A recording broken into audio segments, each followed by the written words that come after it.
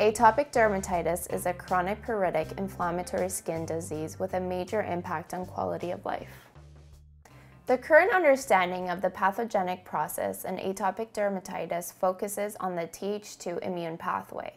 Interleukin 4 and interleukin 13 are cytokines produced by the Th2 cells, mediating the inflammatory response.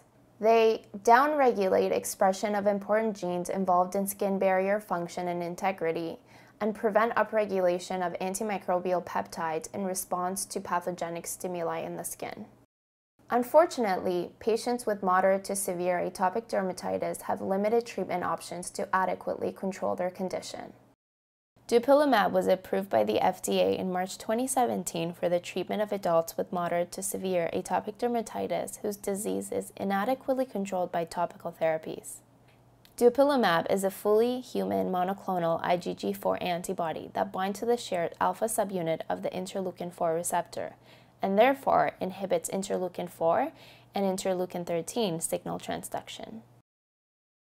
By inhibiting the signal transduction, inflammatory markers of T-cell activation and epidermal proliferation have been shown to be downregulated, while barrier-related genes have been shown to be upregulated. We reviewed the results and the safety data of clinical trials to determine Dupilumab's potential in the treatment of moderate to severe atopic dermatitis. In Phase 3 clinical trials, patients with moderate to severe atopic dermatitis were randomized to receive placebo, weekly or biweekly subcutaneous injections of 300 mg Dupilumab as monotherapy or with concomitant topical corticosteroid use.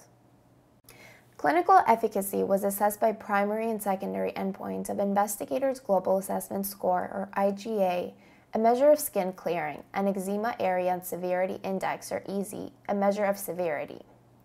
At 16 weeks, a significantly greater number of patients treated with Dupilumab monotherapy and concomitant topical corticosteroid use had an IGA response of 0 or 1 and achieved 75% reduction in their EASI score compared to placebo.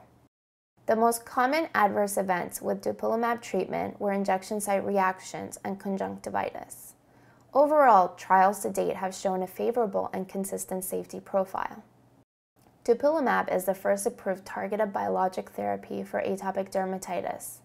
If it demonstrates sustained efficacy and safety in long-term studies, it will be a successful treatment option for adult patients with moderate to severe atopic dermatitis with previously limited options.